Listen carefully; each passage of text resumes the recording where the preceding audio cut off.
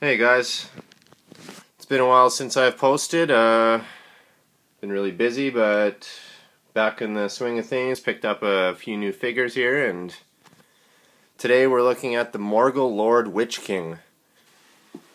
This figure is from the wave of the Epic Trilogy. It was the final two waves of the entire Toybiz series. Not very popular, just because the line was winding down. It's been about 2 years since Return of the King was out, and Toybiz tried to do one last push, and sadly it just kind of fizzled out. But they did manage to make this beauty of a figure. This is one of my favorites, just because the Witchking was just so badass and terrifying in the movie. Give you a closer look here. He's got his big mace and his flaming sword. You'll remember that sword lighting up when he approaches Gandalf on the Pelennor Fields in the epic battle in Gondor.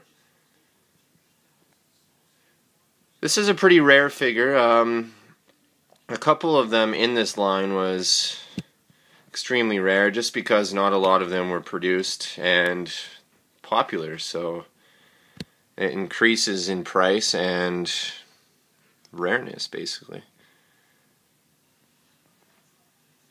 It's got a tiny little crease at the top, but overall it's in great condition. And then one loose out of the package. As you can see, the articulation is amazing. He's got his sword and his scary helmet and his black gear. Basically the king of the Nazgul. I'll turn this around quickly and give you a preview of the back.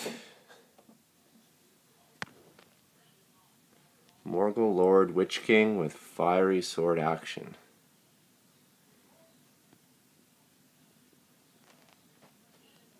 As you can see, proof of purchase 2005. One of the final figures ever made out of the best line I've ever seen of toys.